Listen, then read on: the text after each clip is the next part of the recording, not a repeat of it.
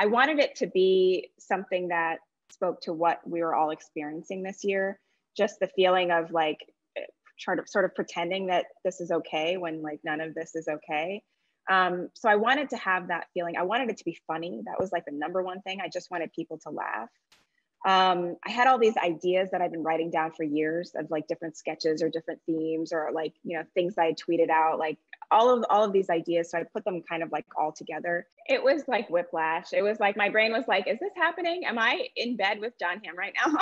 Like, I was just like, what's going on?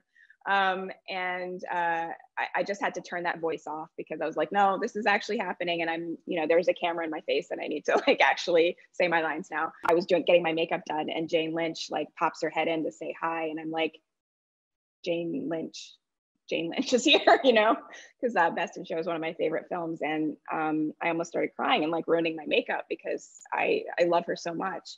But it's like, you just got to keep it together. So it was just like, I was just constantly like, keep it together. Like you're in a scene with Tommy Davidson, but like, keep it together, you know?